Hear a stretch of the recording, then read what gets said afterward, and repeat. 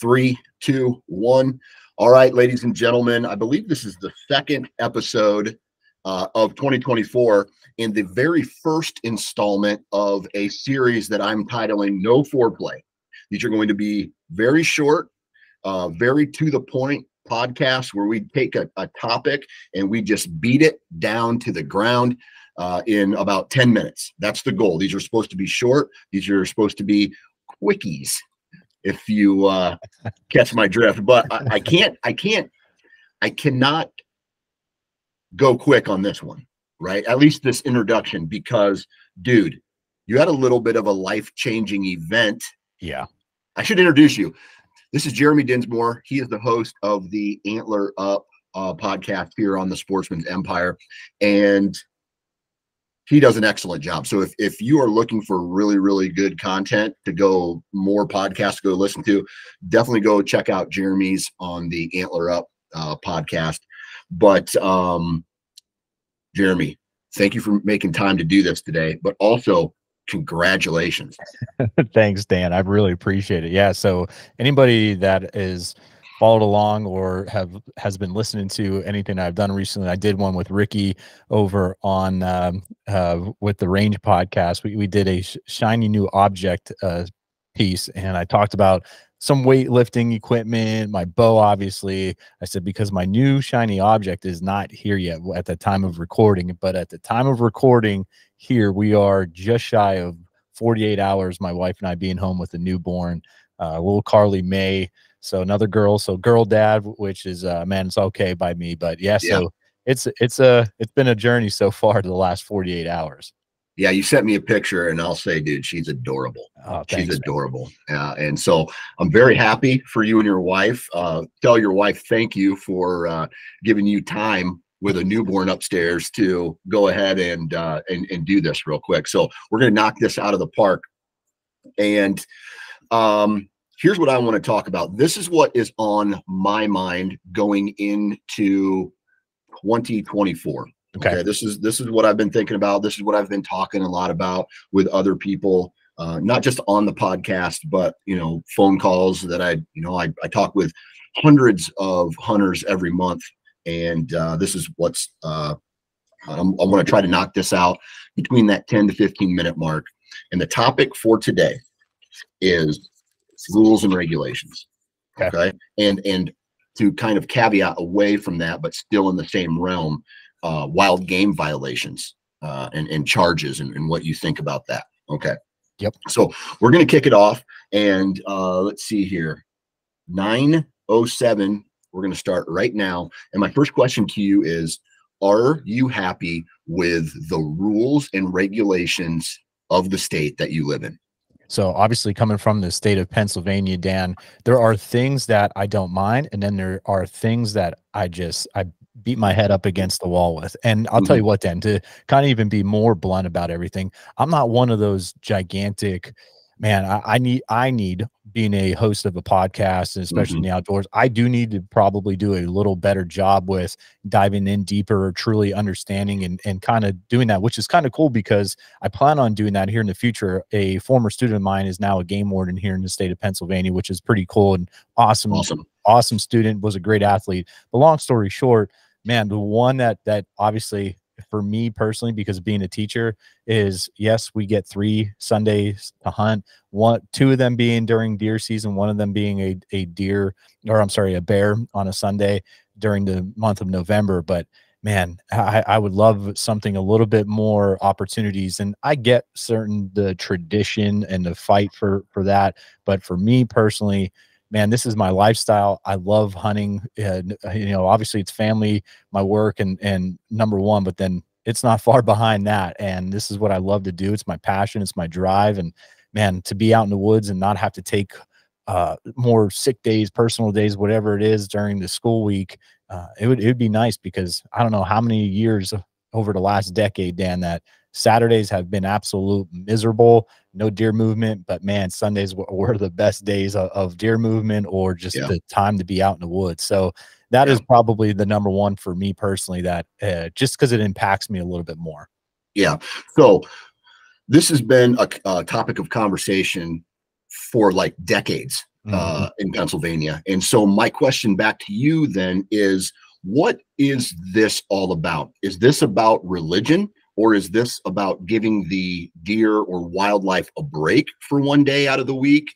What is the reason why Pennsylvania does not have full Sunday hunting? Oh man, I truly don't know that exact answer, but from the more answers I think that I've heard out of anything regarding this issue is the kind of farm bureau and kind of along those lines, and it's just always been, it's that Sunday of rest type of ordeal. Those two have been always the top of the list of what I've heard.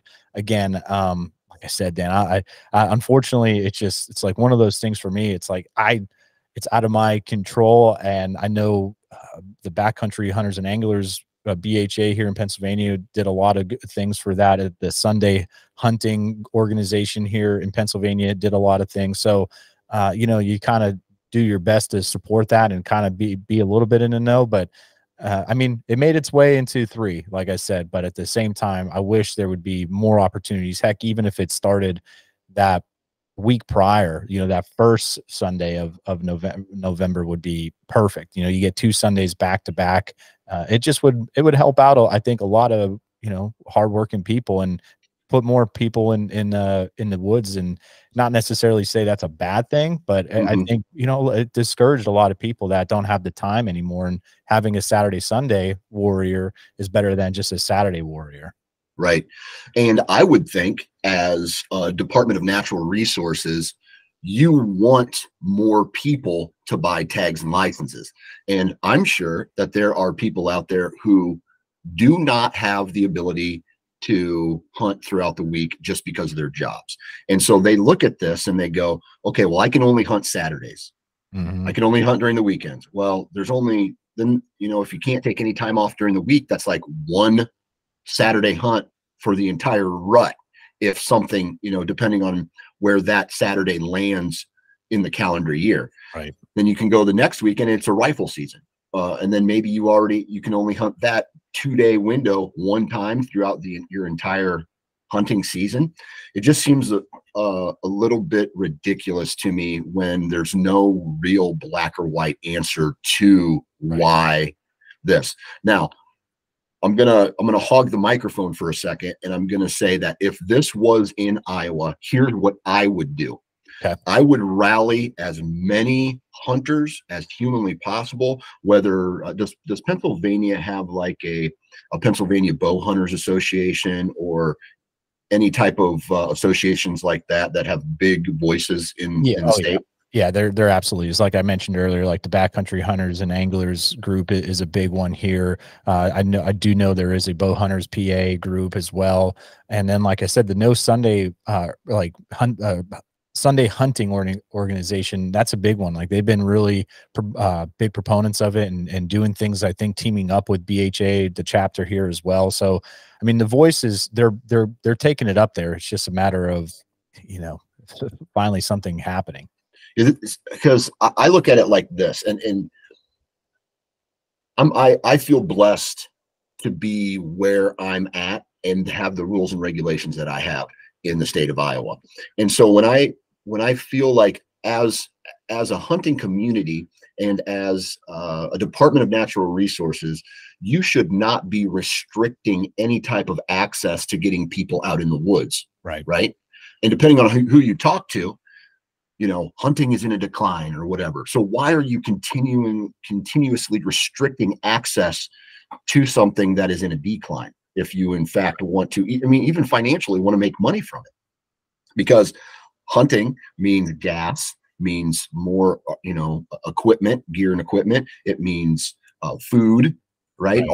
The economy is just it's just another click on the volume button of how you what's the word I'm looking for? Stimulate the economy in a way.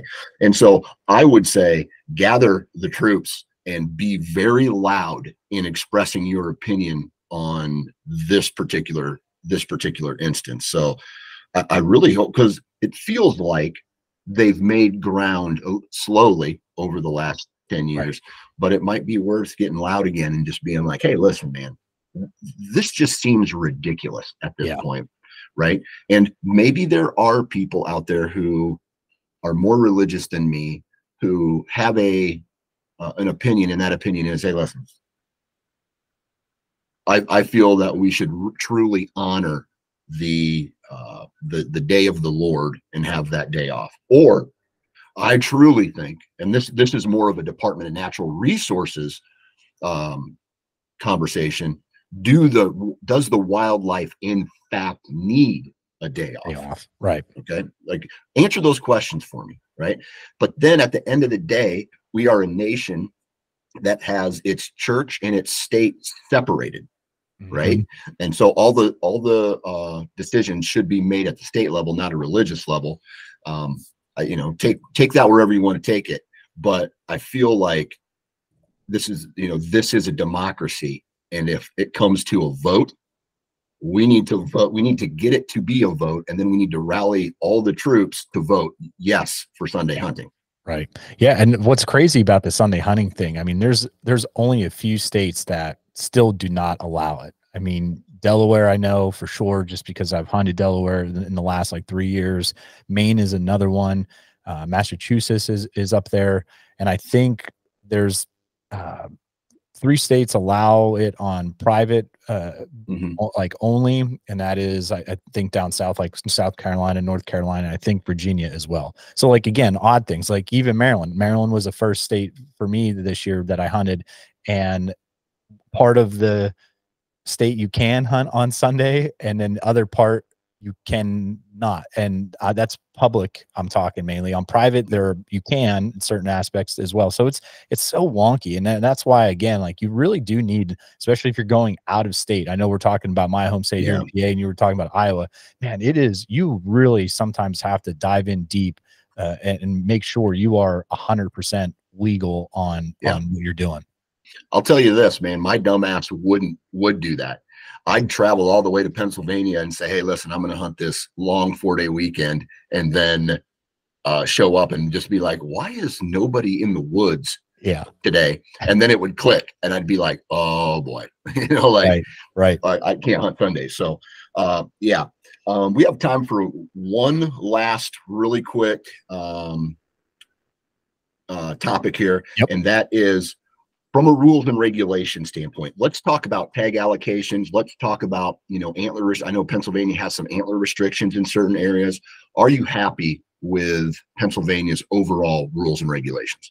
Yeah, with the antler restriction type stuff, 100%. I from growing up as a kid, I'd love to see what you're capable of actually, like, quote unquote, chasing the hunt now. You know what I mean? Yeah. There were times where, my dad, you look back at some of those old photos, and I remember being a 4-year-old or a 5-year-old kid looking back and seeing these old photos of me with my dad and his buck, and it's, like a little forker, you know what I mean? And he's all proud, which is still great. I'm not knocking that, but from where the state has grown into, man, you look at that and you're like, that's a Pennsylvania deer? No way. I mean, Nate Sellers, Average Jack Archery, the buck that he killed this year, I mean, that was on public land. It was awesome. And I don't care where you hunt, public land, private land, it don't matter to me. But at the same time, just to know that's where that deer came from. I mean, Dan, I'm not a big dude, but his rack fits in between my waist. I mean, that's pretty impressive for where he had that opportunity to kill that buck. And man, as far as that goes, I am all for it. And I mean, like I said, for the most part, they do a good job. I know people disagree, but at the same time, I mean, you follow the rules, you do what you're supposed to do. I mean, the antler restriction stuff has done, I think, wonders for our deer herd for sure. Yeah. And then, are you happy with the amount of bucks that you can take in a certain year? I wish there would be some sort, like New York does it. I love the New York rules. You get that buck during archery season, and you get one during gun season. Now, I think that selfish part for me would be like, man, I would love that opportunity. You know what I mean? And especially now, knowing that I have a newborn here, I maybe will be stretching it. And the good news is some of these other states that I hunt are right next door, as far as the state goes.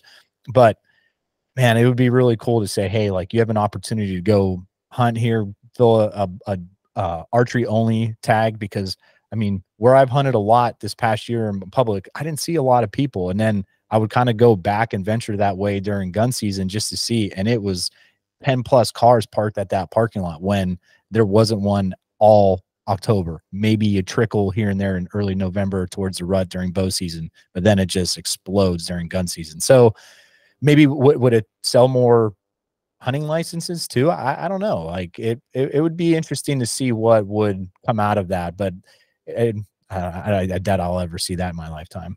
Yeah. Do you feel that the pressure, maybe tag allocation, and the pressure from hunting weekends because of the Sunday law, do you think that is one of the problems you hear about? Like hunters in Pennsylvania, they talk about high pressured public land. Do you think the fact that there's certain weekends where only Saturday hunting is allowed adds to the pressure of the state in total? Yeah, I think so. I really do.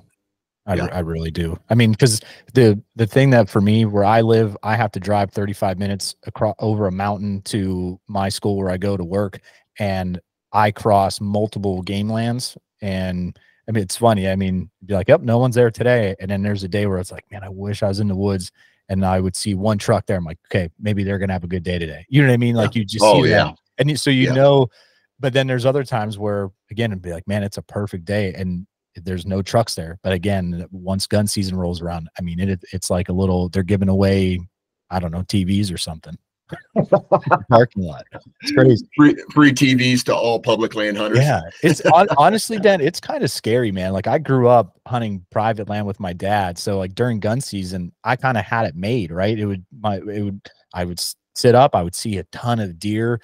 My dad and maybe his buddy would go walk around, and I would always have a shot opportunity. Like I couldn't remember growing up not shooting a deer for the longest time. And so that was like very nice, lucky, very fortunate, had that opportunity, a good deer herd. And then my first year hunting, it would have been like 18 with the rifle on public where I live now. So not that long ago, actually.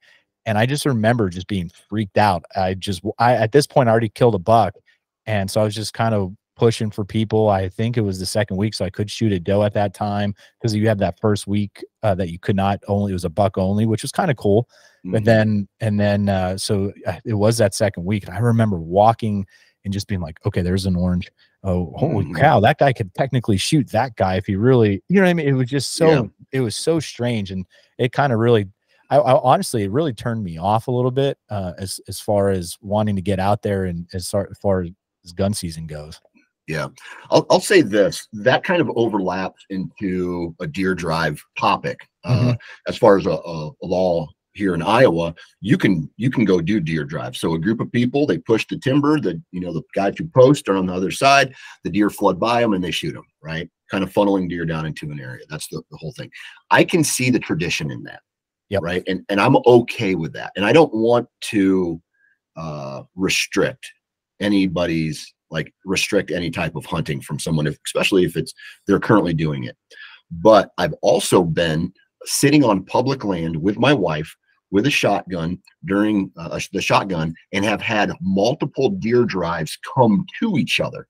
Yeah. Right. And so now we have this chaos moment where there's guns going off by two groups of people. They don't know what the other group is doing. And so I would really ask the question, is it safe to have deer drives on public land?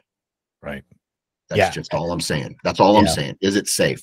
Especially when I just feel like it's getting harder to get access to ground. So everybody goes to public because they want to continue to hunt, but nobody communicates with each other. So big group here, meet in the middle. Someone has the potential to get hurt really bad. Yeah. If not die. I'm with you on that one. Yeah. And like I said, I don't really want to sit here and say, hey, we need to cancel this type of hunting. But the question I have is it safe? That's all I'm saying. All I'm saying. Well, we did a really great job here on this No Foreplay series I guess that this would be the inaugural. That's the big word. That's my big word for today. The inaugural No Foreplay series. Jeremy, man, I really appreciate you taking time out of your day to do this. And as this series continues, Jeremy is going to be hopping in almost every week for a while, give or take his new kid scenario.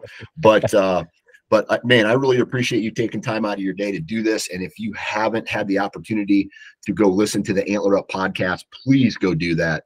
It's a really good podcast, man. Thanks, Dan. I really appreciate it and everything, and appreciate it.